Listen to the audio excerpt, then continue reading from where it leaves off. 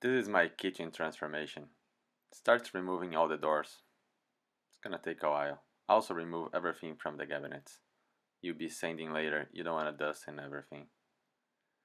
After you remove everything, take it outside and wash it with some degreaser.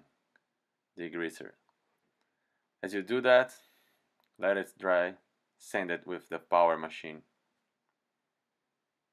Both sides, front and back. Once you finish sanding with the power sander, go ahead and manually sand all the corners. You need to get to every single piece. Don't let any place without being sanding down. Sand also the small doors. Just one side is good. And then go back inside and sand everything. I started with everything in, and then I remove everything and I finish sanding. Start painting. I apply 3 to 4 coats, rolling. You want to add a lot of coats when rolling, even though you might be using the best paint out there, just as I did. But to get better results, you want to have a lot of paint in there. So once you paint everything, let it dry. Do another coat. I also painted the indoors, the doors and the indoor part. About 2 coats is fine. You don't need to be perfect there.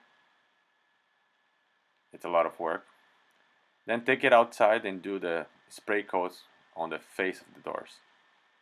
You gotta do that minimum 3 times so you have a gloss finish. And then assemble everything back. Hope you guys enjoy. It was a lot of work, but the end results just looks amazing. It's a completely different kitchen now. More modern, I guess. So,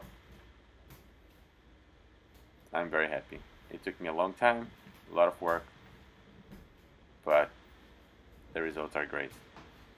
And on top of that, I did save a lot of money by doing it myself. Hope you guys enjoy. Stay safe. Bye.